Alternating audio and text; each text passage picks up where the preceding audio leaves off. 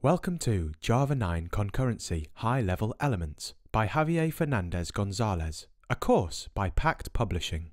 Javier Fernandez-Gonzalez is a software architect with almost 15 years of experience in Java technologies. He has worked as a teacher, researcher, programmer, analyst, and writer, and he now works as an architect in all types of projects related to Java, especially J2EE. As a teacher, he has taken over 1,000 hours of training in basic Java, J2EE, and the Struts framework. As a researcher, he has worked in the field of information retrieval, developing applications for processing large amounts of data in Java, and has participated as a co-author in several journal articles and conference presentations. Recently, he worked on developing J2EE web applications for various clients from different sectors: public administration, insurance, healthcare, transportation, and so on. He is the author of the book Java 7 Concurrency Cookbook and Mastering Concurrency Programming with Java 8 by Pact.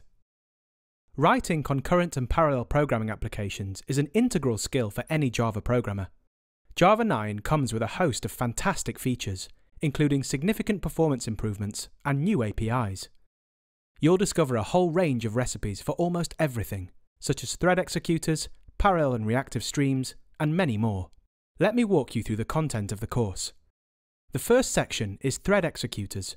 You will explore the delegation of thread management to executors. They allow running, managing, and getting the results of concurrent tasks. Then we will move to the second section, which is fork join framework, where we will cover the use of the fork join framework. Executor executes the tasks that will be divided into smaller ones using the divide and conquers technique. Further, we will focus mainly onto the third section, parallel and reactive streams, which teaches you how to create streams and terminal operations to process big collections of data in a parallel and functional way. The last section is concurrent collections, where we will use some concurrent data structures. These data structures must be used in concurrent programs. This recipe-based video will allow you to explore the exciting capabilities of concurrency in Java. After viewing this video, you will be able to comfortably build parallel applications in Java 9.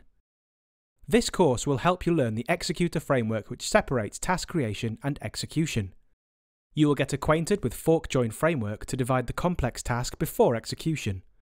Also, you will get well versed with the use of streams in your application. You will be well equipped with new concurrency features of Java 8 and Java 9. You need some basic knowledge of the Java programming language and already are comfortable with general Java development practices, and a basic grasp of threads would be an advantage. You should know how to use an IDE, such as Eclipse or NetBeans. To run all the programs successfully, you need to have Java JDK version 8 and 9 as the program runs in both the versions. So, let's begin this journey together, and I hope to see you there.